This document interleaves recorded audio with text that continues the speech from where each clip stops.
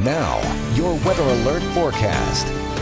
Good evening on 3 News Now. Weather Alert meteorologist Jennifer Zeppin with this latest weather update for 3newsnow.com. Freeze warning has been issued for the Omaha Metro, most of western Iowa, eastern Nebraska as we go into the overnight hours early in the morning. So temperatures either near or below freezing. A killing freeze is expected. As far as temperatures go, the colder air will continue to keep rushing in and just spreading across eastern Nebraska and western Iowa as we go into the morning hours. Temperature around 30 degrees in Denison, 31 in Tekamah, 30 in Fremont. So again, most locations either at or near or below freezing. So it's going to be an extremely cold night, the coldest night so far this fall season. And the cold air sticks around for your Friday. Even at lunchtime, we're going to struggle to even make it to 40 degrees for the afternoon high. Mostly cloudy skies and a breezy northwest wind that's still going to be gusting to over 30 miles an hour. Your extended forecast, we still have more changes coming our way here going into the weekend.